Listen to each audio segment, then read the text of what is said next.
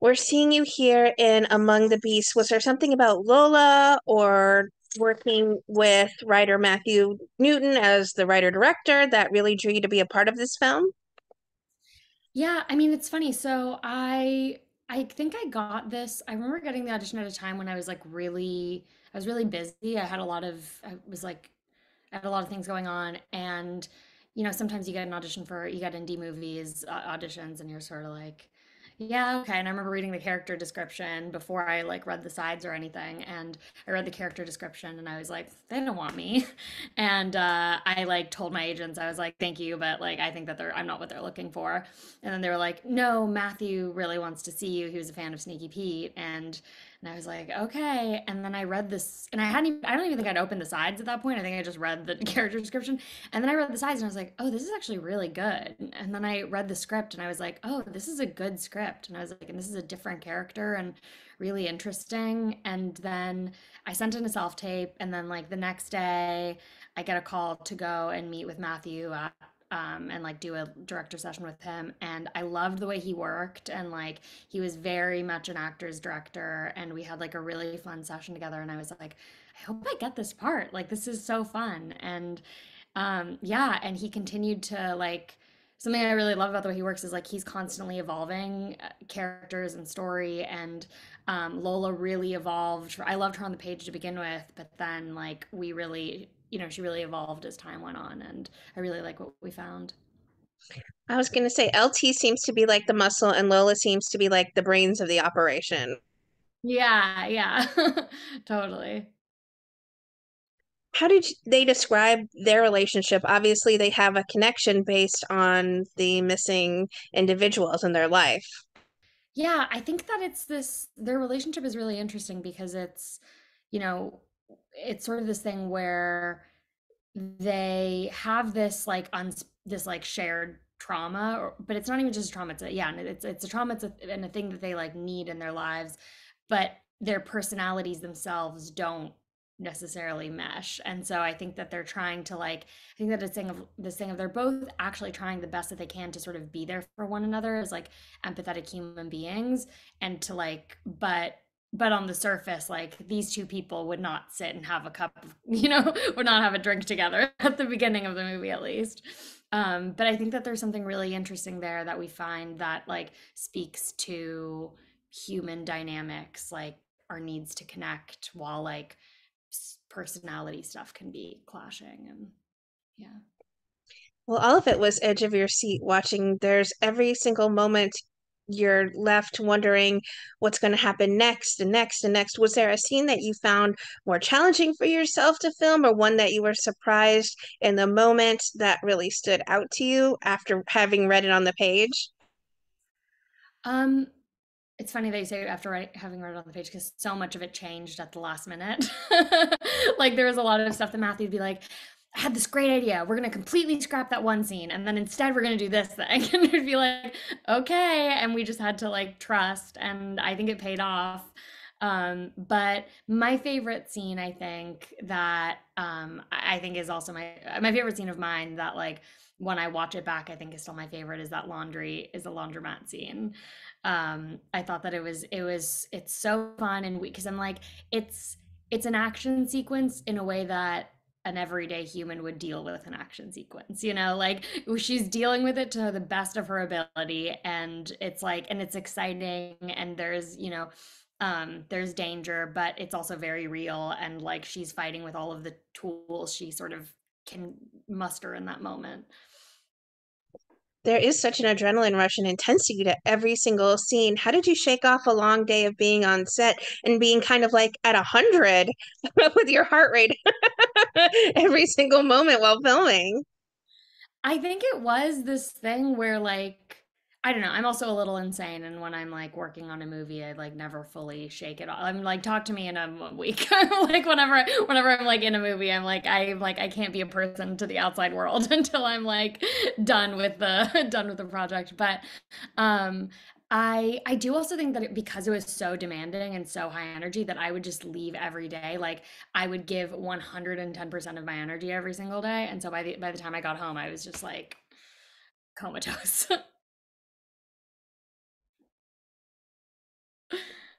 Was there any room to improv when it came to scenes? I know you said you were fleshing things out sort of by the by, but was the dialogue sort of altered anyway by what you felt in the moment? Um, Matthew is very open to like um, our feedback on the dialogue, and he was very like, he was always saying if there's something that doesn't feel like the way that you would say it the way that you would, or um, or tell me like the better way to say it. But I think that for the most part, though, the dialogue was as written. I think that it was more like finding the life through, because I'm like the writing was so good to begin with that like we would have conversations about things, and sometimes that would be reflected in new pages that Matthew brought to us. But yeah, I mean, the writing was so good that we really just, it was really about like finding the life and the different possibilities within what was written. And sometimes something would be thrown in and stuff. But yeah, it wasn't a very improv-y movie. There are such wonderful scenes between you and Tori Kittles and Saruna. Talk about working with those wonderful gentlemen on screen. I mean, they're both brilliant. Tori is like such a gem, and he's such a brilliant actor and is so giving, and like and I think, yeah, and he has this, I feel like one thing that I sort of learned from Tori was the complete, how so much can be communicated with so little. Like he's just standing there, he's just having the thoughts, and you see it, and you're on the ride with him, and being in a scene with him, like it makes it that much more compelling too. Um, yeah. Oh, you know what? There was some improvising. Sharonis and I, some of our stuff we some of that stuff was more, we played with a little bit more. Yeah. Well, it's a thrill ride through and through, as I mentioned.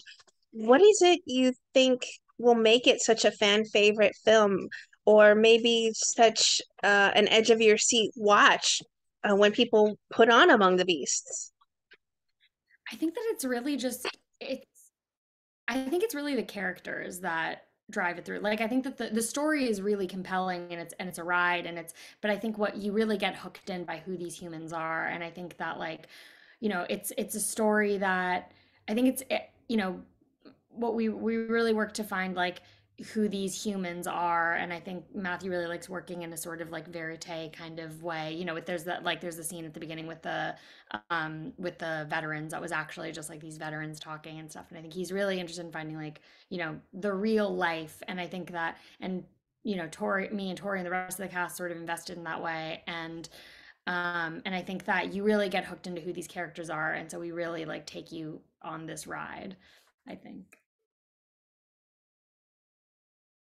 Well, I'd be remiss if I didn't ask about the wonderful work you did do on Sneaky Peek. What did you take away from working on that series? Was it a more gift for comedy or less of an interest in comedy dramas? Was it the wonderful relationships you guys had on screen? Because you did feel so familial, and I was super sad when Sneaky Pete ended. So Oh, thanks. Yeah.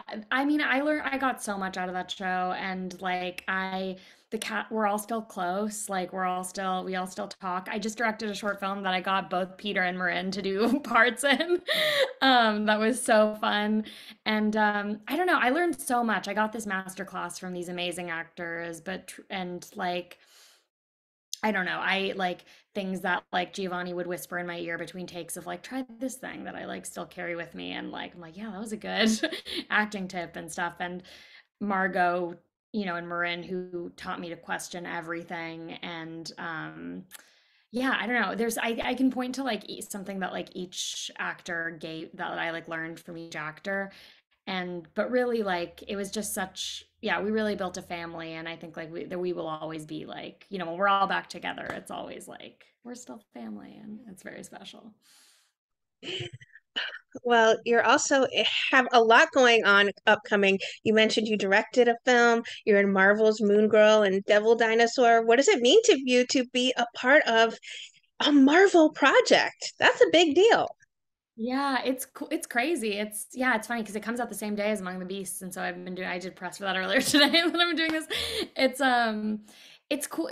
I think it's a really special show. I think it's like it really it like takes on a lot. It's the first solo African American teenage girl superhero, and like it's an all-female writers room that's very diverse, and like, I get to be like I get to I feel like because I'm like white passing, I've played so many white characters, and I really get to like be my like Latina self in this, and it's really fun, and it's genuinely it's a good show. And now that people are starting to see it, and the animation's unlike anything you've ever seen, the music, and I'm just like, it feels I feel very lucky that not only do I get to be a part of like the Marvel world, but also that I get to do it with this like very, very special show.